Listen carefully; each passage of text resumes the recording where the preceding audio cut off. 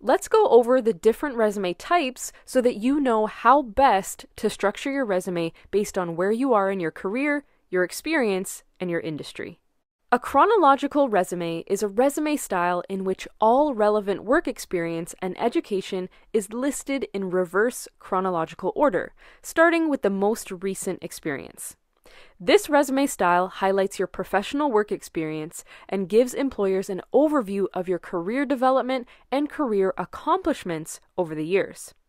The chronological style is best suited to applicants with significant work experience and continuous career progression throughout their different positions. A functional resume, also known as a skills-based resume, focuses more on the relevant skills and qualifications of the candidate as opposed to a chronological history of experience. This resume style is recommended for students and those with little professional experience. These applicants benefit from communicating the skills they possess that would allow them to be successful in the role that they are applying for. In addition, volunteer experience or skills acquired through volunteering should be included. The combination resume combines the chronological timeline of work history from the chronological style resume with the skills overview of the functional style resume.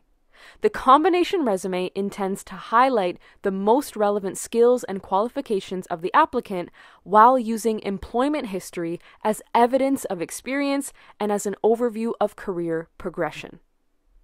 The combination resume is ideal for early career professionals who have some professional experience with very strong skills and abilities to apply to their next position.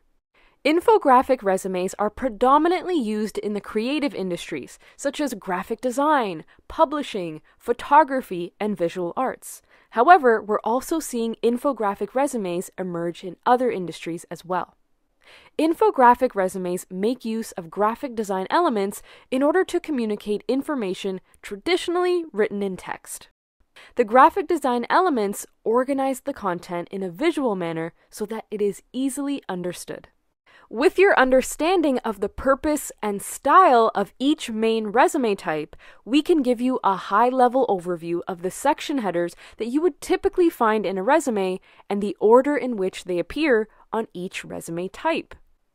In a chronological resume, you will see the objective first, followed by your experience, your education, and then your skills, because in this resume, you're highlighting your experience. In a functional resume, you will see the objective first, followed by your skills, your education, and then your experience, if any, because this resume highlights your skills and knowledge. In a combination resume, you will see the objective first, followed by your skills, then your experience, then your education, because this resume highlights your skills and proven qualifications with your experience.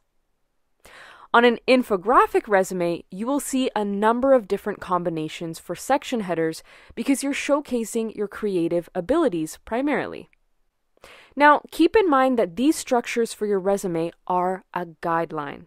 You don't have to follow them to the letter because your goal at the end of the day is to find the best way to highlight your strengths.